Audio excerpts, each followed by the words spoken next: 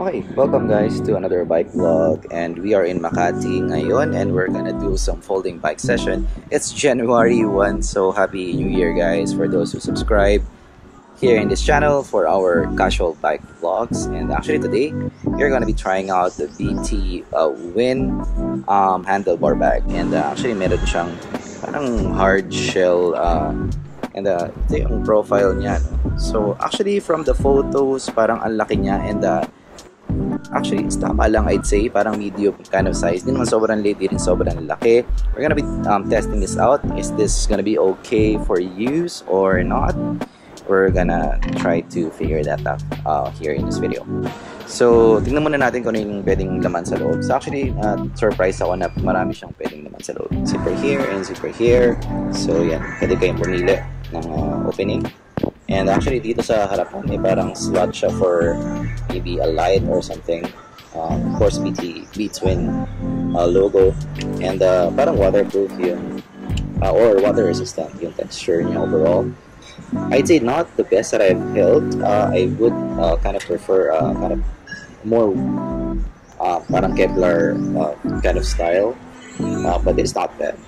And opening it up, and ito yung mga kasha, no guys. And actually, yeah, gusto ko yung parang light blue kind of style, and that is what you have inside. And actually ngayon, may mga nilagay na ako, and this is what I'm gonna bring for our today's ride. Siyempre, we're gonna be riding in here in Makati, chill ride lang. So baka gusto namin kumain, so naglagay ako ng face shield. Of course, I have an extra mask, and I have light stuff kasi baka gabihin. Light stuff, and also this one is light stuff as well. Reflector natin, and also some tools. So actually may nakalimutan ako ilagay, parang pwede pa akong maglagay ng water bottle kasi walang water bottle yung 360 natin. But I have some tools. So actually very spacious. I might even put my phone here as well. So pag nilagay natin yung for comparison, this is the iPhone 10X Max. So ito yung size niya, no? So it can definitely fit me, even maybe an iPad or so. So put it in. So yeah, this is the size comparison. I'm gonna put it in now on my bag and show you guys how it looks like. Right, so in terms of mounting guys, you have two straps. So actually not a lot, and that's for the overall build actually. So we're gonna try to install it on our bike. Okay, so ito yung magiging itsura niya. Punta natin. So yun, medyo nakababa lang yung logo dito sa folding natin. But that's gonna be the profile. Medyo madilim lang, no? But yun, magiging itsura. There you go. Yeah, it's minimalist. So let's give it a ride. We are off, guys. First time Makati biking. Folding bikes, of course. Me and Jamie. And yeah, we're using the BTWIN Handlebar Bag. And of course, dahil nagkaroon tayo ng handlebar bag, medyo mas bumigat yung steering natin ng konti. Konti lang naman. Hindi naman sobrang laking difference. And ayan, pero actually medyo bagay siya dun sa folding. Hindi siya ganun kalaki. Natin yung ano natin, binabike natin. So welcome to Makati, guys.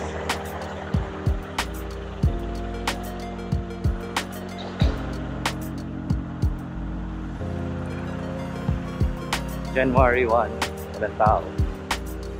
So yun pala, no, sa handlebar bag, medyo maalog. Siyempre kung may gamit sa loob.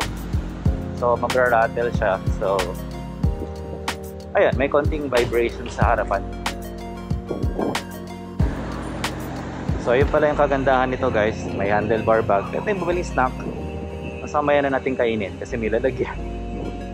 So wala kasi tayong lalagyan dito sa folding natin. Wala masyadong stuff you can put. Ayun o, medyo may, syempre may laman, so alog ng alog yung harap.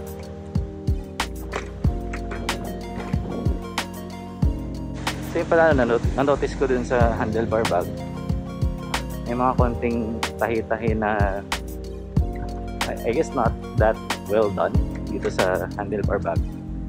So I would wish that it's better for sure. Pero you know, walang tao. Even the coffee shops don't have people. So yun pala, no? Habang pag may nag-humps dito sa BTWIN Handlebar Bag, maalog siya. So it's not the most secure. So syempre kapag, I guess, you're in a more gravel situation, more extreme situation, naalog ka na nga alog.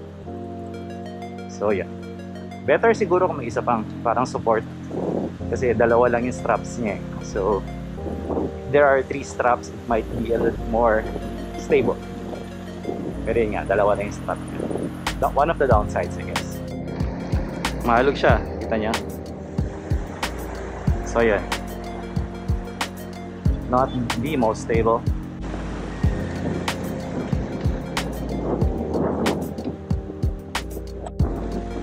Run like the wind.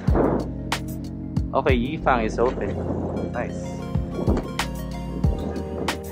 We're still trying to find a nice place to maybe have a snack. Again, follow tayo ng rules. Okay, let's go.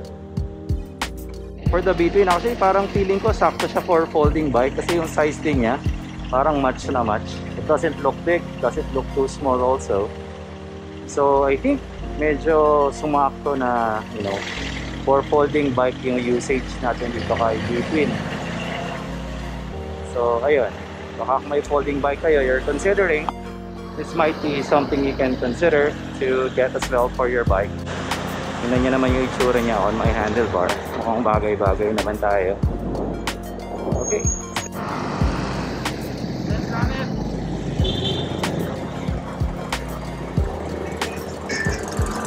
Okay guys, magbe-Buendia tayo.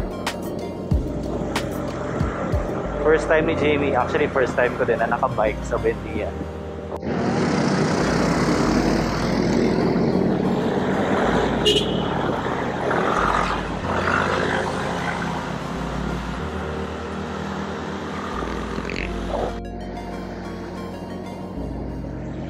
Kumusta naman first experience sa highway? Ayoko na ng milk tea. His first stop in bike snacking is chat time for now. Naghanap ako na snack. Wala pa na mga open ng mga kiosk eh, so sayang. Insaning cool dito. Marami kasi mga small pockets of food here or snacks. Pero for now, let's take a photo. Jamie's first bike snacking. Chat time. Okay guys, it's getting dark. And this is our bike with our handlebar bag. So far, okay naman yung feedback ko sa kanya. Yun lang, medyo maalog. So I would kind of prefer if may isa pang strap here to make it more stable kasi medyo maalog siya pag ganun. So yeah, if you're gonna use it for a gravel bike, you're gonna go to more rough, road situations, this might not fit you. Might look for something else. But for a folding bike, yeah, pag city riding, not a big problem kasi yan, build protected, and also it has pretty good build quality. So yeah, and it's small, so it's not too big, not too small. So I think okay naman siya. So actually that's it for our vlog for today. Kasi medyo gumagabi na. Wala na tayo ng lights for our GoPro. If you learned something, of course, leave a like and subscribe for more casual bikers contents. And Happy New Year guys, and bye.